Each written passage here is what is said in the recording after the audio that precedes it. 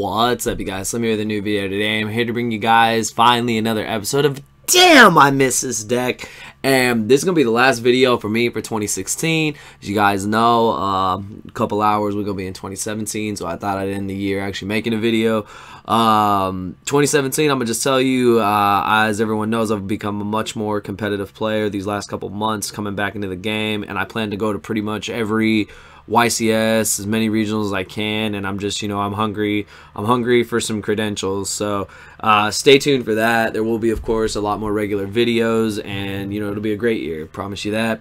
But anyways, I wanted to end the year on a high note with a deck we all know all too well, and that is Billy Break's back-to-back YCS Toronto, YCS Columbus 2011 Plant Synchro deck. One of the most infamous decks in all of Yu-Gi-Oh!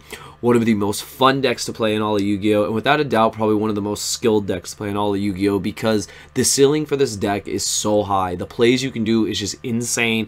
It is what made Tour Guide from the Underworld the card that it is.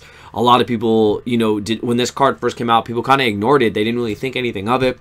Sangan was crazy. It was just a bunch of crazy stuff, and it was a deck that really, in the top 32, you would see at least 20 of these decks easily, because that's how good the deck was. Without a doubt one of the best decks.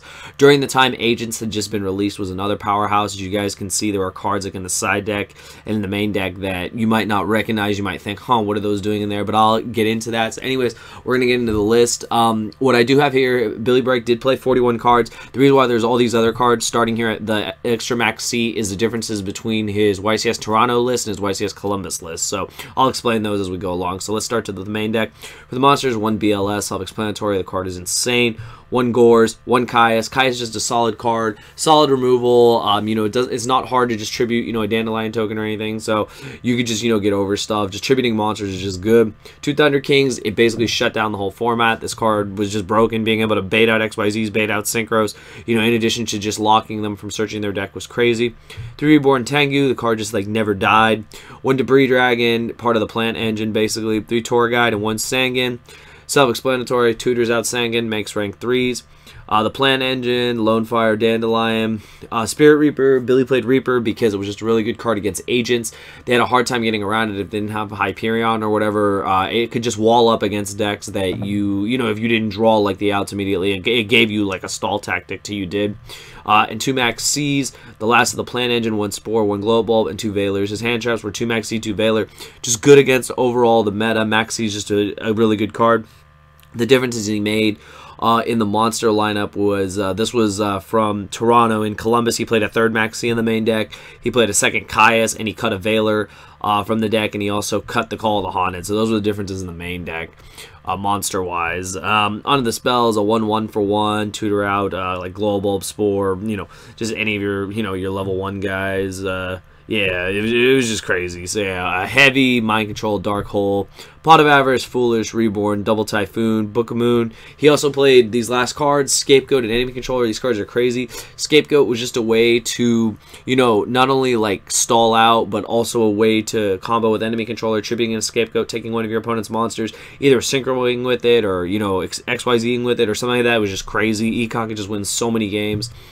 And then for the traps, 1 Torrential, 1 Trap Dust Shoot, 1 Call, 1 Solemn Judgment, and 2 Solemn Warning. So that was his main deck from YCS Toronto on his first win. On his second win, the difference is, like I said, he main deck a 3rd Max C. He cut a Veiler for it. He mained a Caius. He cut a Call of the Haunted for it. Those were the differences in the 2 decks between the two wins. Now on to the extra deck. The nice thing about this extra deck, it did not change the entire time. He played the exact same cards for both YCSs. A plant deck was very basic. You just had your basic synchros, all good one-of synchros, and the few XYZs that you would play. If the to make more use out of Tour Guide besides searching Sangan. So 1 Trishula, 1 Scrap Dragon, 1 Stardust, 1 Black Rose Dragon, 1 Ancient Fairy Dragon, 1 Brionek, 1 Orient, 1 Librarian, 1 Catastor, 1 Army Arm, 1 Formula. The XYZs were 1 Utopia, 1 Roach, 1, and the rank 3s were Leviathan and Leviair. Onto the side deck. So the side deck he played in Toronto is down here. It was double Cyber Dragon combo with the Chimera attack. 2 DD Crows, good against plants, good against just anything you need, just, you know, that's graveyard dependent, good against Dark World, stuff like that.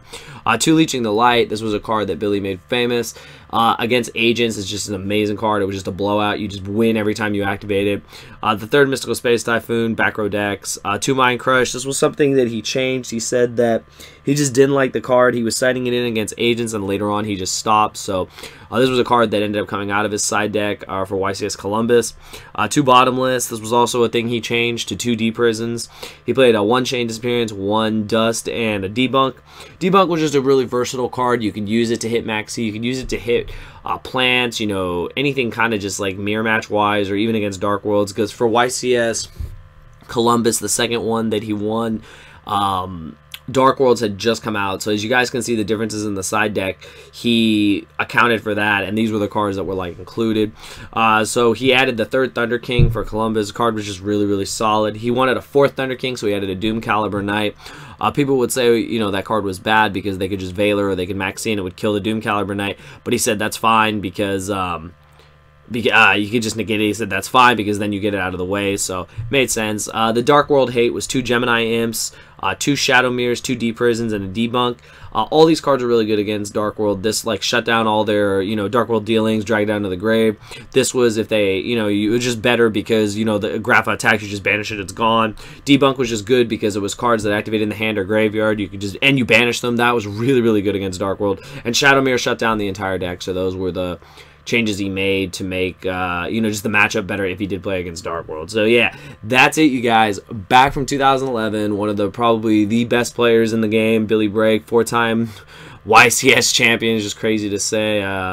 Yeah, this deck really will stand the test of time. It's definitely one of the most, probably one of the most played decks, one of the most recognized decks, and probably one of the most skilled formats because the mirror match took a lot of skill. You had so many plays. I urge you to play this deck if you do play on YGO Pro or whatever, to test this deck out, like in the unrateds, in the no ban list, whatever it is, because you'll really see like all the plays you could do with this deck. It was just crazy how, you know, good this deck was, and how like every list was only a couple cards off. Like there weren't too many things you could do to make the deck different, and that's what I think was really cool. That's what really shows how good a deck Plants was, because it stood the test of time and very few changes were made over the course that the deck was out. But yeah, anyways, I hope you guys enjoyed this deck profile, this Damn I Missed This Deck episode. If you did, be sure to smash that like button. 50+ likes would be awesome.